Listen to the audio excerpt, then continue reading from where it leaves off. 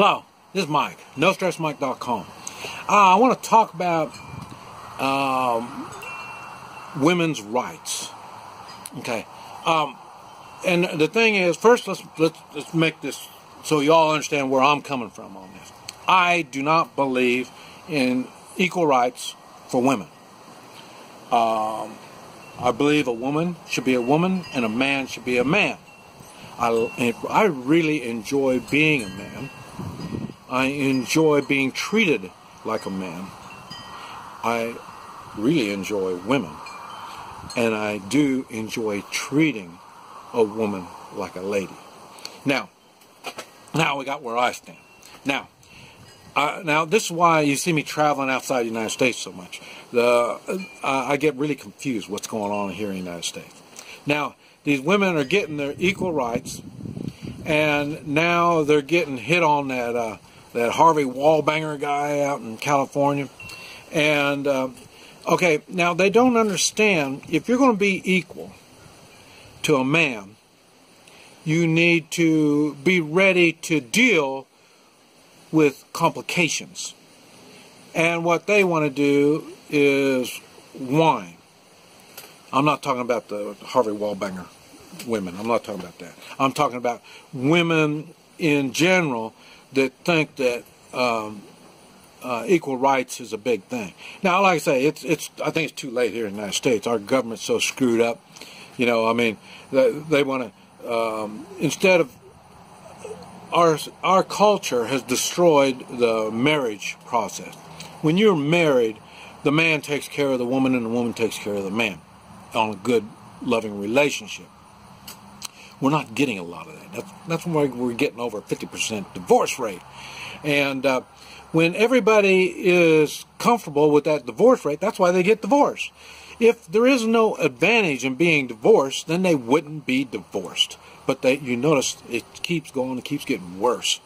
Because the government is moving things around so they can take care of these single parents, you know. So, you know, but the thing I'm trying to get across is, I wish we, as Americans, true Americans, would take that personal responsibility. And when I say that, I'm talking about the men and the women. And I know I'm talking old-fashioned. People say, you're too old-fashioned. I understand all that. But the thing is, there's a reason why a man takes care of a woman and a woman takes care of a man. And like I say, I'm single now. I lost my wife over 5 years ago. And life has been nasty. And I can't imagine, and I'll tell you, I just had a death in the family, and now there's a woman with 2 children, and she's going to have it rough. And, you know, and what is she going to do? The system is set up to, oh, well, we'll take care of you, we'll take care of you. In reality, outside the United States, these women are looking for another man when they lose a man from death.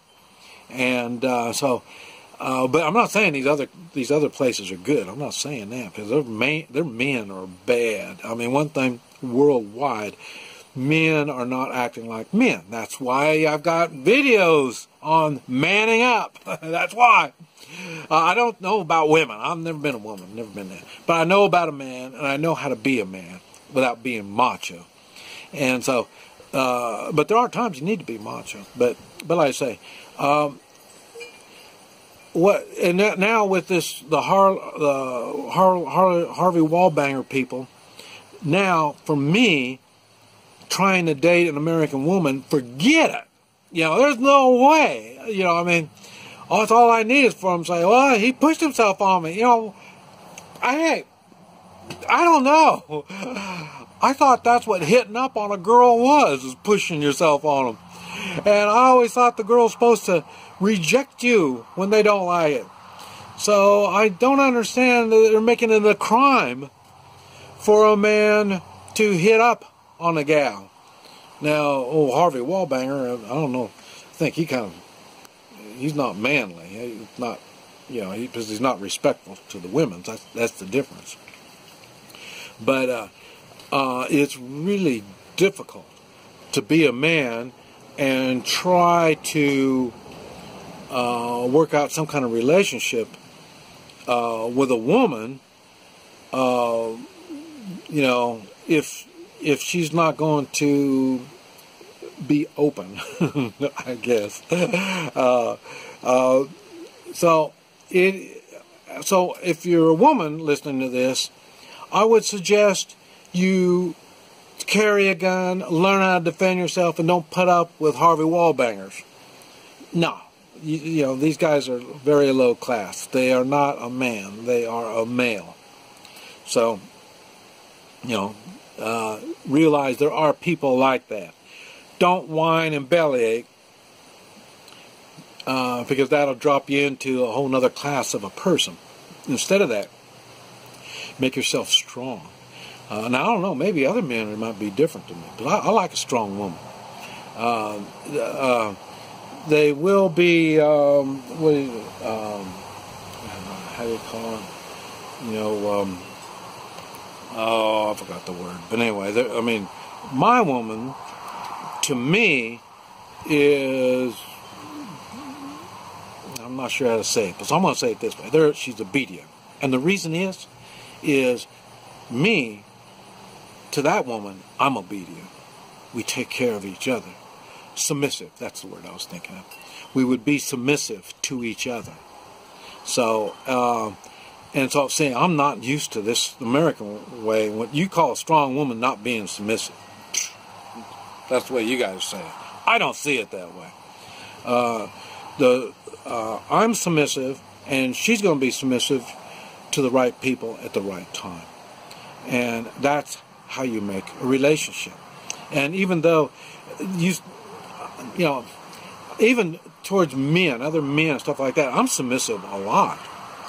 And that's why a lot of people don't realize the kind of stuff that I do.